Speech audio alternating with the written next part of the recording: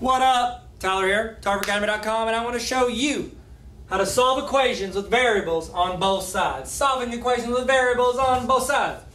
I don't know why I did that. Just kidding. I'm not trying to be cool. Okay, so I've got two equations. One's kind of your basic one, and then we've got one that just adds a step. You know, let's add another step. There we go. Add the steps on steps on steps, like I'm a elliptical or something.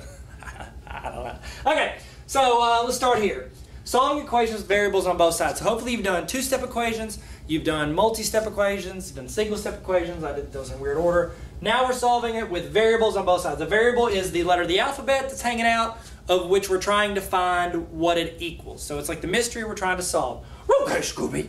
That wasn't very good. Let's get started. Okay. So your ultimate goal is to get all of your variables to one side and then all your regular numbers to the other side. All right, so the first thing we do is simplify before going across the equal sign. Is there anything to simplify here? 6x minus 2? No, because they both don't have a variable, so you can't. Can you simplify this? X plus 13?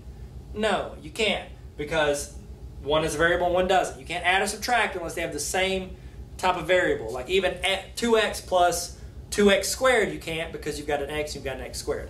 So let's get our x's to the same side and our numbers to the same side. My advice is always get the smaller x, the smaller number with a variable, to the side with the bigger number, okay? Here we go. 6x, just 1x. This one's smaller, get it over here, okay? So we subtract x, because the opposite of adding x is subtracting. If I do it from that side, I got to do it from that side. Cancels out there. 6x minus x. 6 minus 1 is 5x. I'm going to carry down my negative 2, carry down my positive 13. Now I want to move my regular numbers over there. Now that I've got my x's together, that's step one. Get your x's. Well, step one is combining like terms on that side. But my first step when I start going across equal signs is to get my x's together. Once I have one variable, I keep saying x, but one variable, then I move all my regular numbers over there. So what's furthest away from your x? The negative 2, because the 5 is like pretty much making out with it. So the opposite of minusing 2 is adding 2. That cancels out because negative 2 plus 2 is 0. It's gone. I'm going to bring down my 5x equals 13 plus 2 is 15.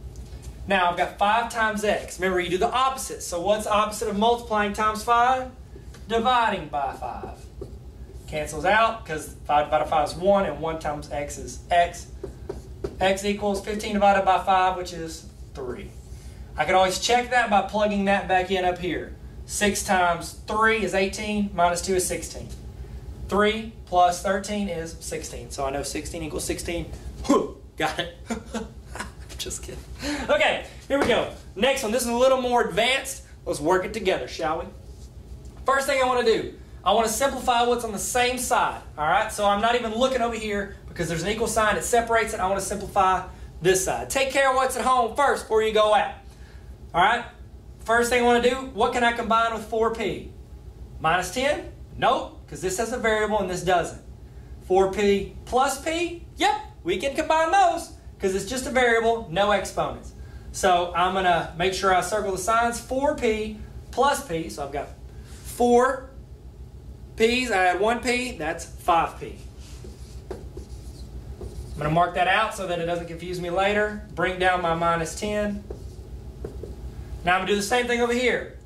Does anything combine with 6p? Negative 8 does not. Does plus 3p? Absolutely. 6 plus 3 is 9, and your p stays there. A lot of people like toss an exponent up there and like, oh, what's p squared because you add them together? No. Exponents mean multiply, something times itself. You didn't do p times p. Goodness, get it together, okay? It goes away. Don't forget about your negative 8. Bring it down, okay? Now we've got it to where we had it over here, where it's a simpler problem. So like one line worth of steps brings us to like a simpler version. Let's work it.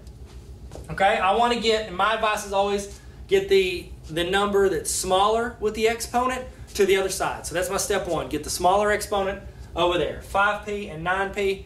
5p is smaller. I want to get it over there. So it's positive 5p. To get rid of it, I got to subtract it because you got to do the opposite to go across that equal sign. That's 0 now. Do y'all know why think to yourself, why would I want to put the smaller one over there?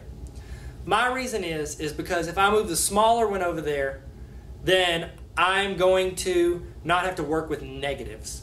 Anytime you throw a negative in, you're giving yourself a recipe to mess up. You toss that in and it could give you a chance to forget about it, leave it around, accidentally multiply wrong. Negatives just adds a step. It's like making something a fraction when you don't have to. Just add steps that could mess you up later. All right, so that's why I get the smaller one over there. I'm going to bring down everything. Negative 10 equals 9 minus 5 is 4. The p stays the same. They don't mark each other out. Minus 8. Now I just got to get p by itself. So I'm going to add 8 to both sides. Cancels out over here. Negative 10 plus 8 is negative 2. And then I got to divide 4 on both sides. P, I hope you guys can still see that. Negative 2 divided by 4, I can simplify that to negative 1/2. Now I can always plug that in up here and work it and see if whatever I got on this side equals to what I got on this side. Thanks for tuning in. Please subscribe. Peace.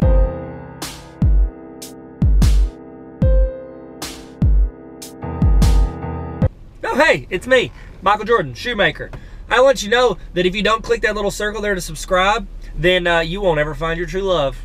That's a fact. It's like an email chain letter. If you're not 45 years old, you will not get that joke. Not important.